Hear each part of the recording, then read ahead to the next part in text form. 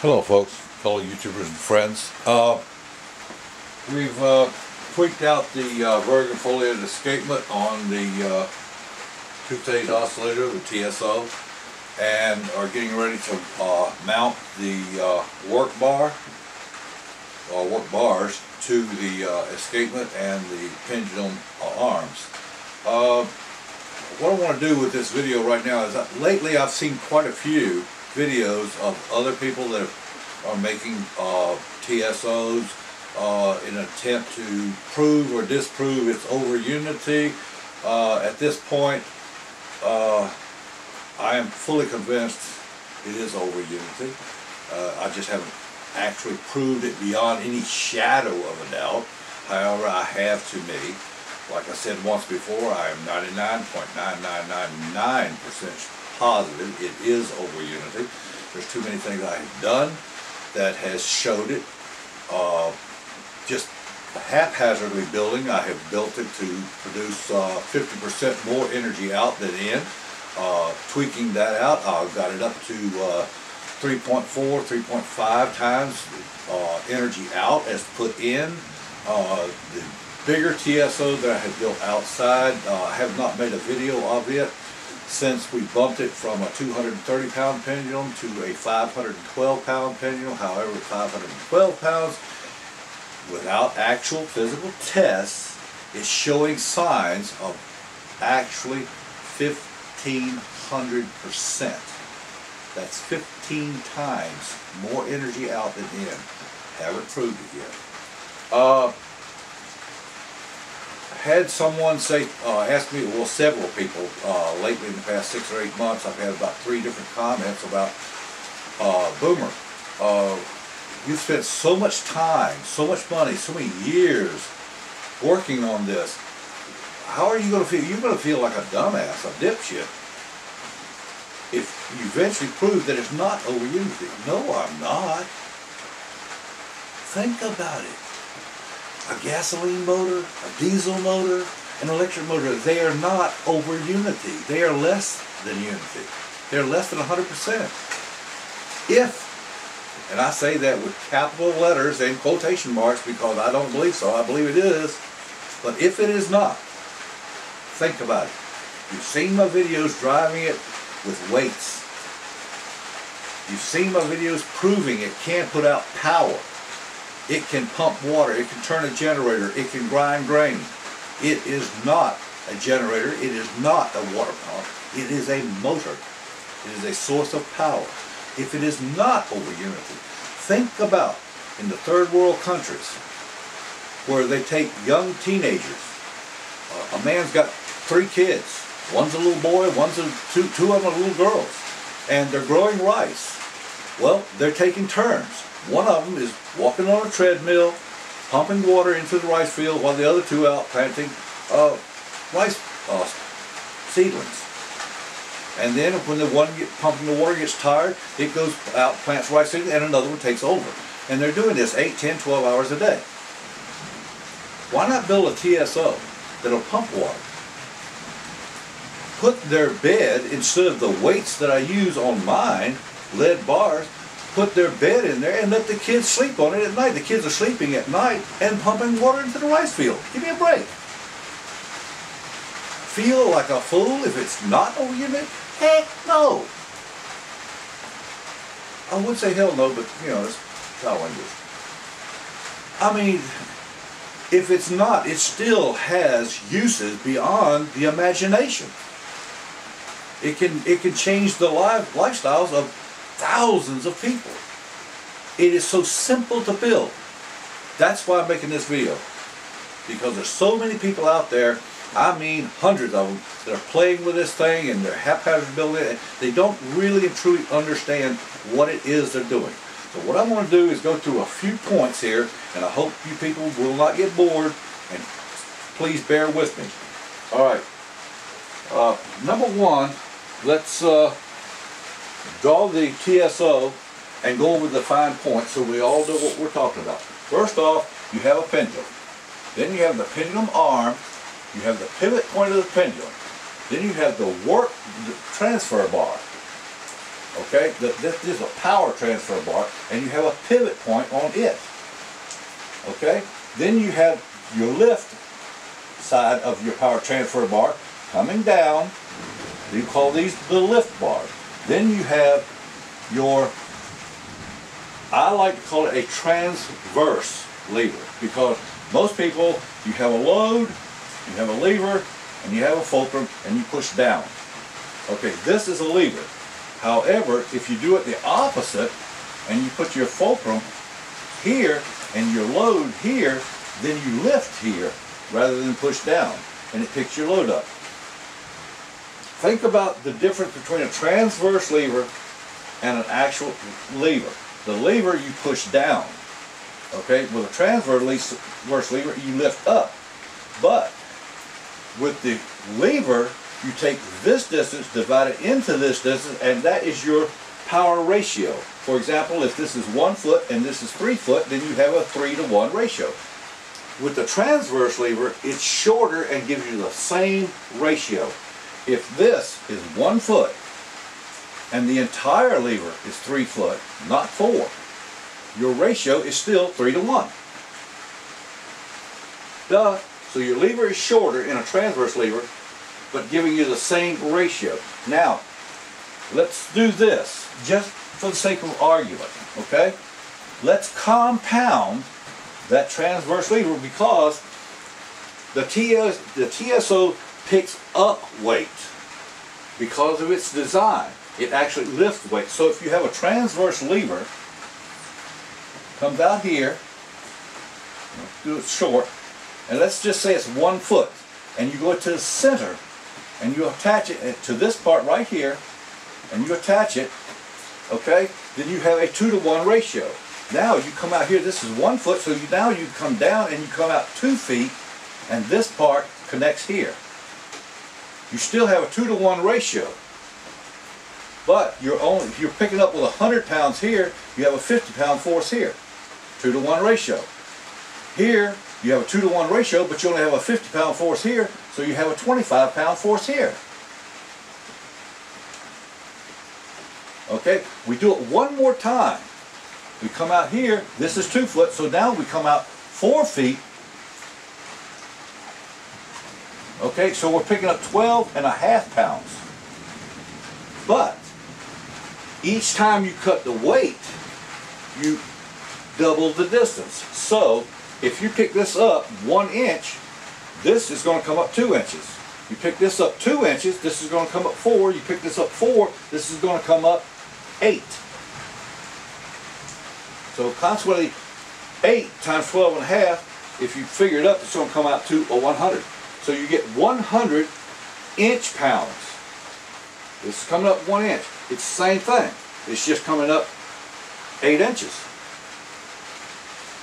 8 inches, 12.5 pounds, 100 inch pounds. It's the same force. It's just traveling a greater distance, giving you more time to work. That's why when you figure out how much weight you need, how far you need to move it, that's why you need to figure the length of your pendulum. It has to be measured to give you the time. The longer the pendulum arm, the more swing, the more time it takes between actual pulls, giving your lifted weight time to come down and actually do work. Okay? So this is the transverse multi-stage compound lever that we intend to build for this new TSO. But when we build it, we're going to build it strong enough that once we've proven that it does or does not work, if it does, then we're going to take it out and put it on the larger TSO outside.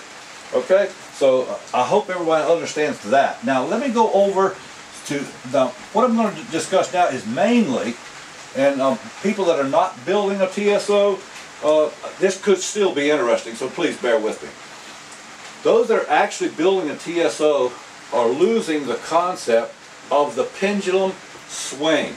Now, when the pendulum comes down at this point at 5 to 8 degrees before bottom dead center, is when you get it's pulling all the time.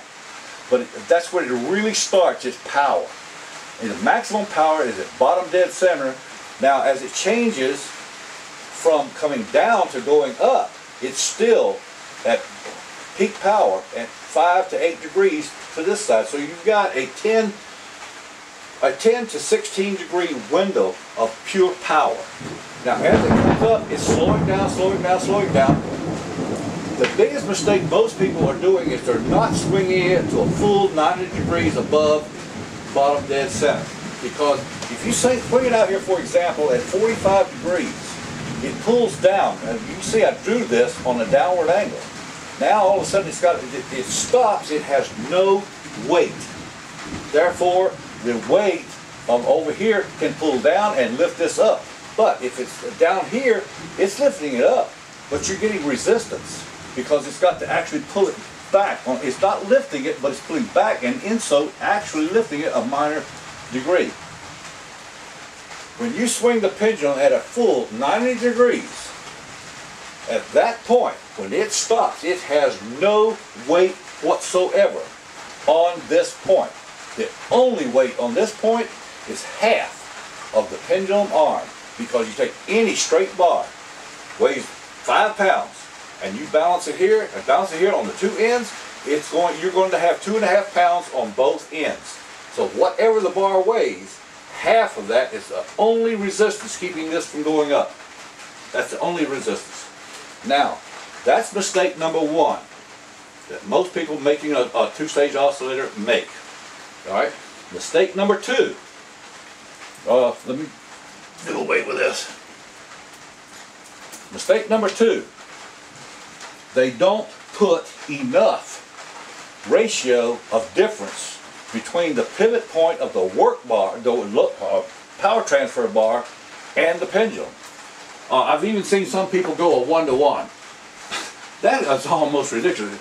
Here's the thing that a lot of people really don't get this. This pivot point right here, its movement up and down, the power drained from the pendulum to return is exponential. For example, if you let it come down and it takes 10 inch-pounds to maintain, if you let it come down 1 inch and it takes 10 inch-pounds to maintain the swing, if you let it come down 1/2 inch, then you would think that it will only take 5 pounds. No, it takes less. When you cut the distance this moves down in half, you cut the power needed by 60 to 65%. So therefore, the slightest movement here requires the less movement you is way less power input.